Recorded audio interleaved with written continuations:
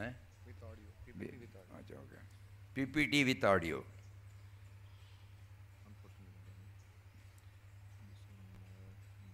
What does spirituality mean? That is the question.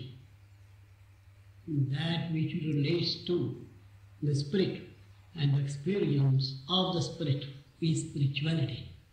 Because spirit and matter are two different things. Our body is material and the spirit dwelling in this body is spiritual.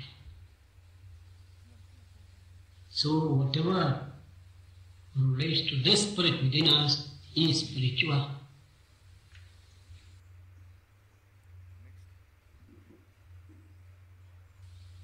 We must think, feel and realize that we are not merely bodies, but we are the immortal spirit. Many people go with the impression that they are only the visible appearance, that is, a body made up of the five elements. It's not so. There is a spirit within us. It is that spirit that makes us walk, talk and do everything. Now, for instance, people think when they give and receive with the hands that they are doing these movements and these actions themselves, as if they have got an independent power to do these things. There are so many movements, changes that are going on within the body, such as the action of the digestive organs within, the blood circulation, the growing of the hair. We cannot say these things are done by me. Can we say, I am doing these things? Who is responsible for these movements within us? The same power which is responsible for these inner movements is responsible also for our outer movements. You see the wind blow, the sun giving light, the trees grow, and the birds sing on the trees. So many movements, changes are going on round about us. They are not separate movements caused by any power individual in them working accidentally or by chance, or as they say, due to the concourse of atoms or some such thing. They explain away in order to deny the existence of a spiritual power that permeates the entire universe and is responsible for all movements and changes in it.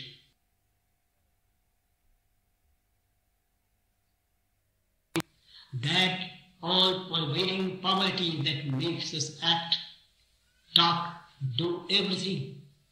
If we recognize this universal power and know that that power is responsible for what we do, then our ego will disappear and we will be one with universal life and universal truth and be supremely happy and free.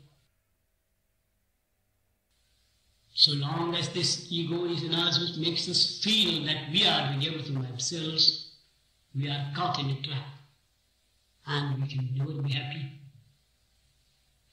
So we have been asked to resign ourselves to the will of God. Will is nothing but the power of God active in nature, active in ourselves.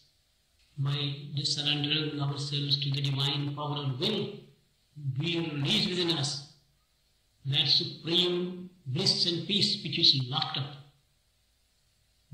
through the assertion of the ego, assertion of the individual will, the so-called.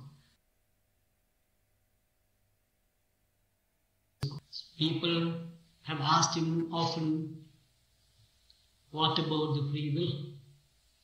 And how does it stand in relation to the divine will?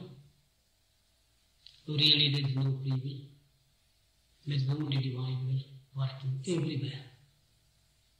It's a mistake to think we have got any power to do anything.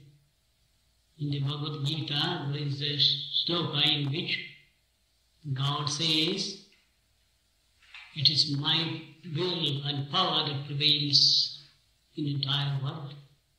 I move this world being myself, causing all movements in it, all changes in it, and so he is at the inception, at the growth of things, and at the destruction of things.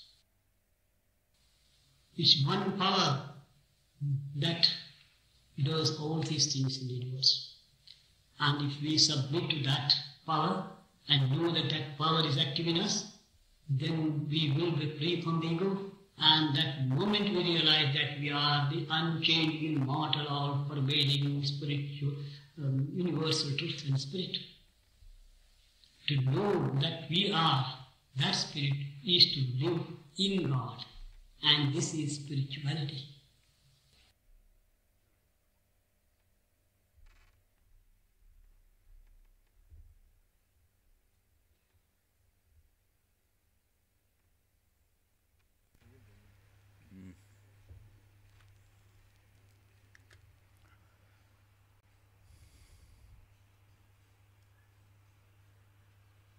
Papa is trying to make us aware of what exactly is the spirit.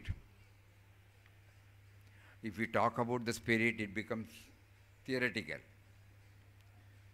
But if he talks about something that is expressed, we will be able to easily understand. The power behind this very talking, the power behind this very seeing, the power behind this very hearing, the very power which makes us to know that we are, all these are highly subjective. But immediately Papa points out, yes, today we had our breakfast. By this time the digestion has taken place, idli or upma or whatever we have. It is not in the same form. Which power has processed it? What is needed for the mind, what is needed for the body, what is needed for the blood, what is needed for the bone. And when what is not needed by any of these are formed as stools and urine, and then an urge comes to purge out. This we know very well now. Every day we remember. The respiratory organs, the heartbeat, the blood circulation. These are something we can easily understand. We know that we are not doing it. So when that is why Papa keeps on telling that while we chant, we should know that he is within. He is within. And he also said the power. Subtle and mysterious power, that is the definition he has given for Ram. And in order that we try to understand it, he is trying to bring out something which we can easily locate. Because only through that expression we will have some clarity. Otherwise it will again become, in an imaginary, in a conceptual level. All these years we have been doing it, but still the me and mine is intact because we have not recognized the role of spirit behind the sense of individuality. So through this PPT or video, Papa is just reminding, when we say in quest of God, that God is within, he is in the form of spirit. Unless we realize him within, we may not be able to realize him without. So through this wonderful talk, this is something for all of us, as a food for thought. He is within me. How do I understand? He also says, free will, individual will. Now we know if the spirit is not there, this sense of individuality becomes a dead person. That is why when the doctor comes and certifies that he is dead, what does he do? We try to understand. He immediately pulse is taken. No. Then he draws something. Blood circulation is not there. He takes the torch and puts it. No winking. And nose. So these are all some of the signs by which the indwelling spirit is identified.